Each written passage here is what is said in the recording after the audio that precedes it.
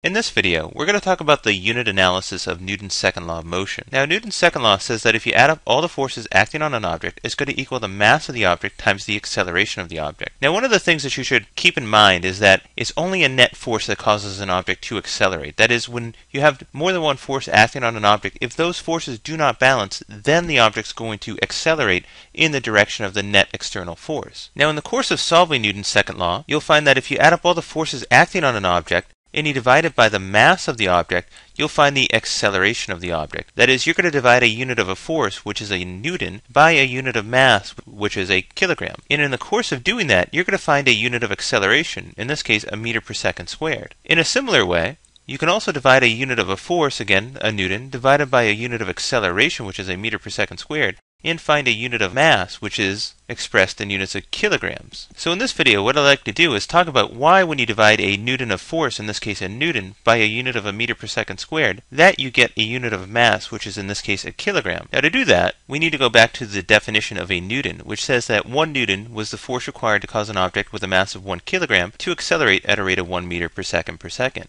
That is, we said that the unit of a newton was a derived unit. It was derived from the base units of a kilogram and a meter per second squared. The newton was the force required to get this 1 kilogram object to accelerate at this rate. Now, when we divide a unit of force by a unit of mass, we get a unit of acceleration. So to show that, what I'm going to do is I'm going to divide both sides of this equation by 1 kilogram. What you do to one side of an equation, you do to the other.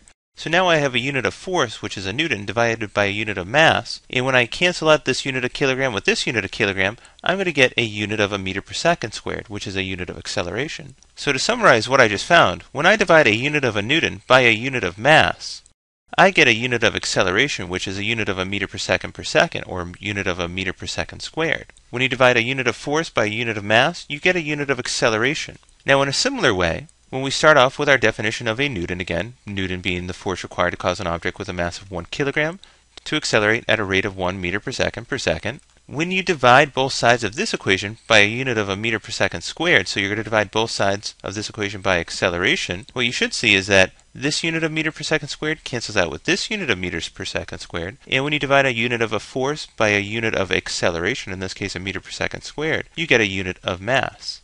So a force divided by acceleration gives you a unit of mass. And this all comes from the definition of what a newton of force is.